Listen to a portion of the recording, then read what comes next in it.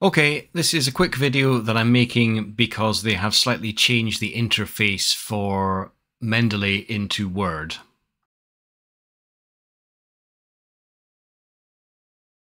On the screen here you can see the PDF view of the paper, and on the right hand side of the screen you can see the Word document that we're going to annotate with the right references. So I will start off by adding the references 1 to 3, which you can see here on the Word document and over here in the PDF document. The normal place for reference lists in papers is down at the bottom, so I'll scroll down there and find references 1 to 3 in that list. So now I have to go online and, using the information in the PDF reference list, find the electronic versions of those papers on the internet. And the way to do that is to copy the information in each line of the reference list and paste it into Google Scholar.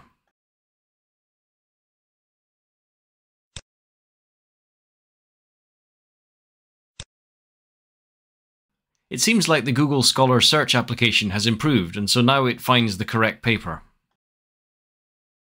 So what I have to do is click on that link to open up the journal site for that paper.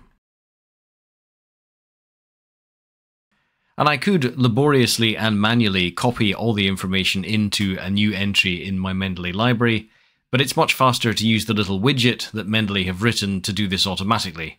So you can add this into your browser and it will appear in your toolbar with a little icon like this.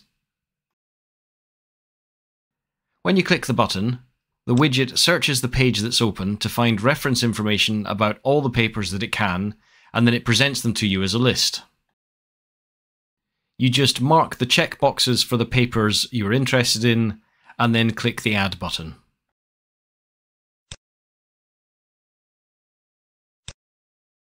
So now we've added the first reference to our library, let's go and find the second reference.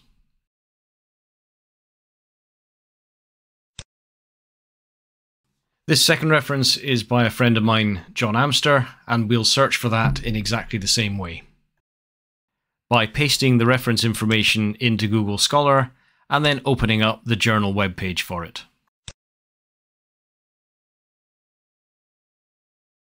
And then, as with the first reference, we'll use the Mendeley widget to scavenge the reference information from this page.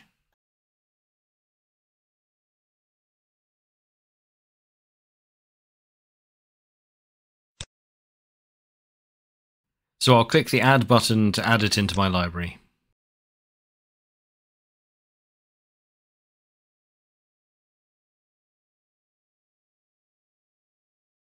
And now I can go and get the information I need for the third reference. So first I'll just go back in the browser until I get back to Google Scholar, and then I'll switch to the PDF and Word documents again. Then I'll copy the third reference information and paste it back into Google Scholar.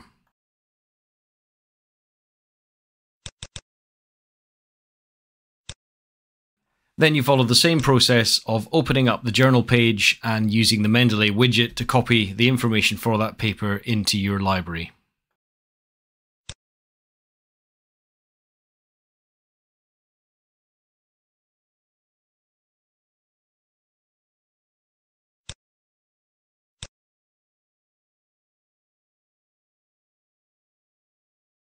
So by this point you have added 3 separate references into your Mendeley library. So let's go and look and see what that looks like. And we access the library by clicking the Mendeley icon at the top of the widget box.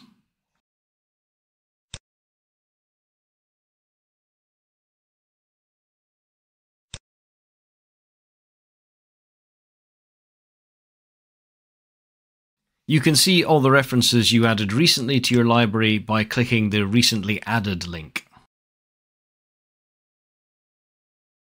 And so here they are. Now in this case you can see there's several copies of the same paper because I went through the process a couple of times making this screen recording.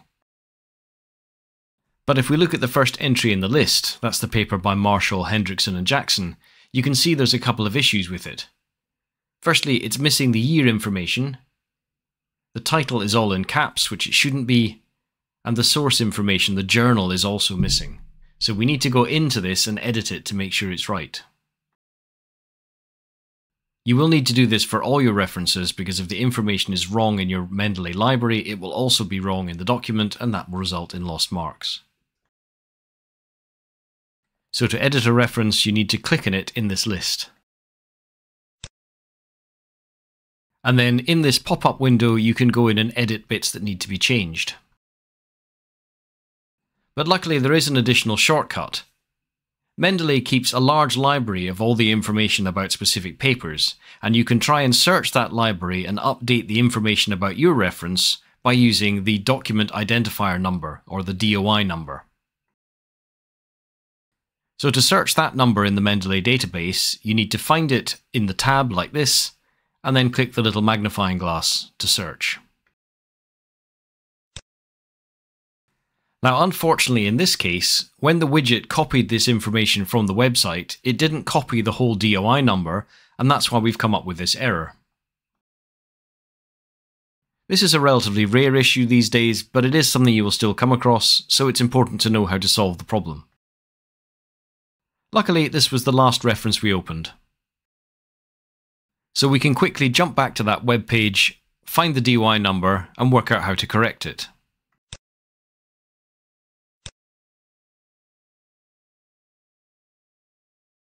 So in this case, the problem was that the DOI number contains a lot of unusual characters, and that meant the widget didn't scavenge it correctly. But we can copy and paste it from this website into our Mendeley library and see if that solves the problem.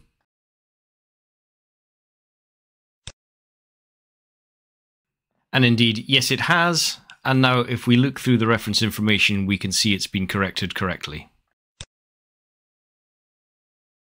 And it looks like there's no other issues with the information in the library, so now we can go to Word and add those references in. So to do that, let's delete the 1 to 3 that's already here, and then when we want to add references, they will be added where the cursor position is. Then to add the references, you go to the References menu in the toolbar, and it can sometimes take a little bit to open that menu. But once the menu is opened, then click the Mendeley site icon.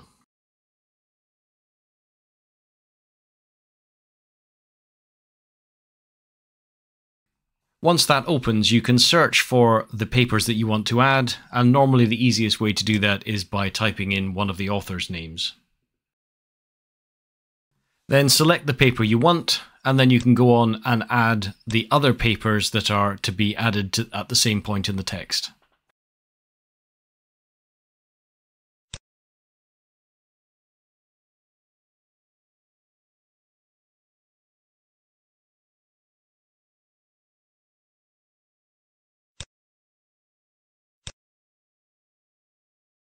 So that's all 3 references added, and you can see the odd-looking tag that it's put in the document. So the next thing we need to do is add the reference list.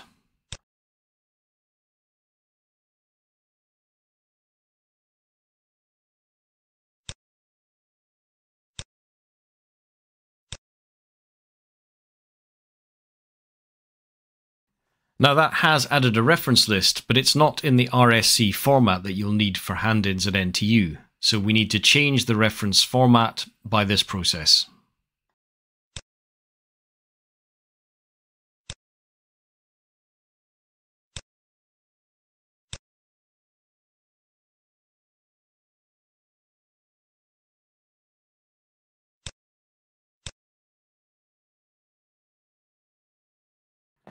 And there you are, you have the first 3 references in, and in the correct Royal Society of Chemistry format.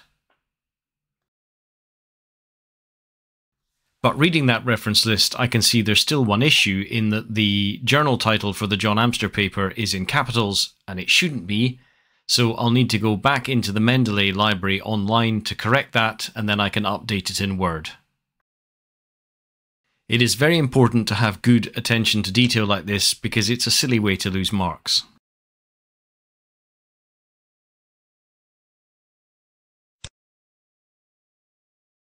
And now, having found the right reference, I could go and use the DOI number, but in this case I'll demonstrate how to make the changes manually.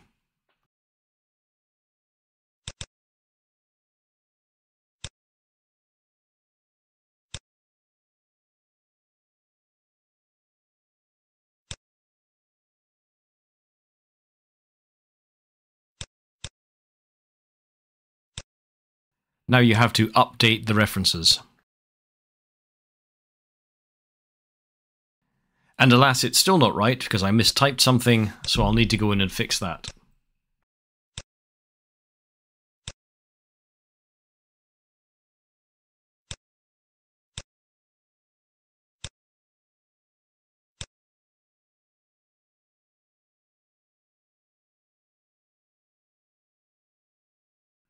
But now that looks like the first 3 references are complete, and then the rest of your task is to add all the other references into this introduction, and then show me before leaving the session.